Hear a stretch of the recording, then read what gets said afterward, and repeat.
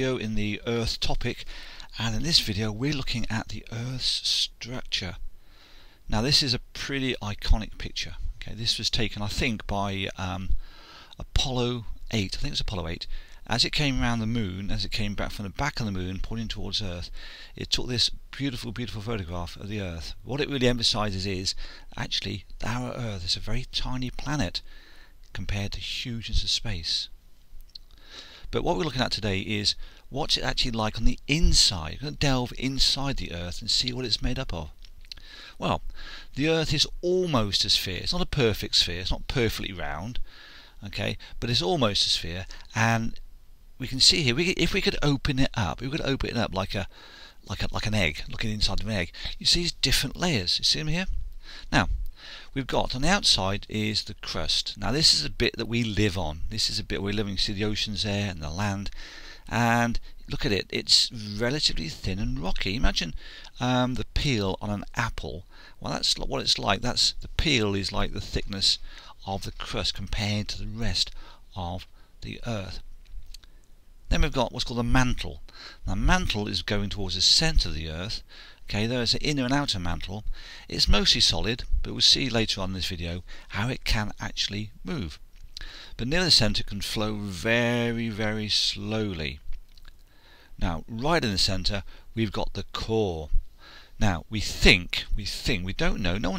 We've never drilled down into the core. Furthest we drilled is about, I don't know, less than 20 kilometres into the Earth's crust. So we don't know a great deal geologically about what's down here. But we think it's made from nickel and iron.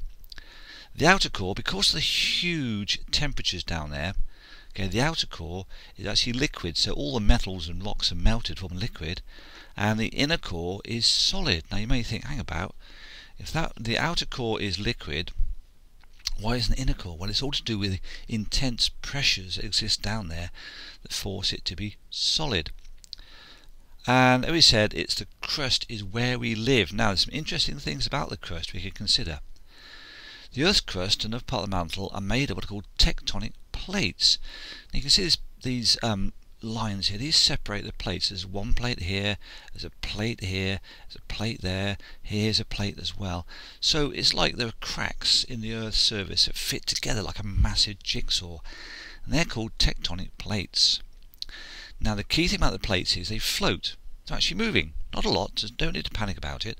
Perhaps a few millimetres or centimetres a year. They actually do move, and they float on top of the mantle, and they do move around. But as I said, nothing to worry about because it's not that big, a few millimetres perhaps. So, the plates float, we said this bit, had that before. Now, do you remember when we talked about in the previous video convection currents? Remember that, convection currents? It's a video not long ago. Now, you've got in the middle of the Earth here is the core. Now, we said the core is very hot. We're talking thousands of degrees Celsius. Okay. Intense heat in the Earth's core causes molten rock in the mantle to move. Do you remember convection currents? Okay. Now convection currents, so it gets hot here nearest the core. The rock gets hottest, it's liquid, so it starts to move up because it's less dense. Goes towards the crust. There it cools down, becomes more dense, and so falls again. So you get these circulation or convection currents being set up within the Earth, and they are going to start moving the mantle, and the currents move tectonic plates. Because the plates sit on top of the mantle, if the mantle moves, the plates will move. Now, that is a problem. I said nothing to worry about, but where tectonic plates meet, volcanoes and earthquakes often happen. See these ridges here? That is where. But look, the plates move very slowly. Perhaps, as I said, a few millimetres and centimetres a year. But over time, imagine it moved, a centimetre every year for 100 years. That's a metre. Imagine, can you visualise a metre? That's quite a bit, isn't it? So they do move, and because of this movement, we often get volcanoes and earthquakes. Now, this is a really interesting map. This map shows locations of volcanoes and earthquakes around the world. So wherever there is a dot, okay, that'll be a volcano or an earthquake. Now, can you see they actually do follow certain lines? Let's go back to the slide. And they follow these areas here. Now this is one here. This is called the Mid-Atlantic Ridge. This one here is a trying to follow it on the next map. And there it is.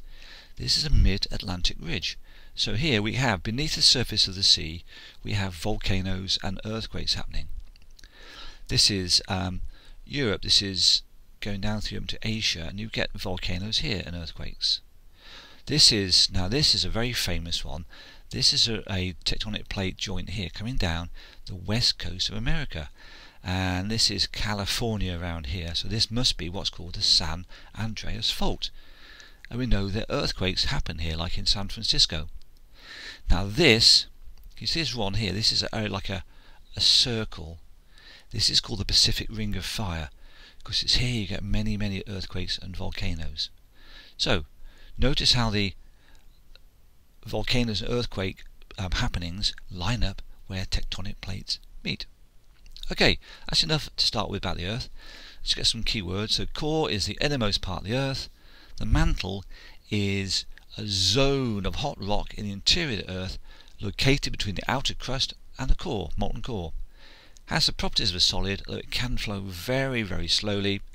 As it does, as we said, it causes the movement of tectonic plates. So copy these keywords onto your vocab sheet and make sure that you understand what they mean.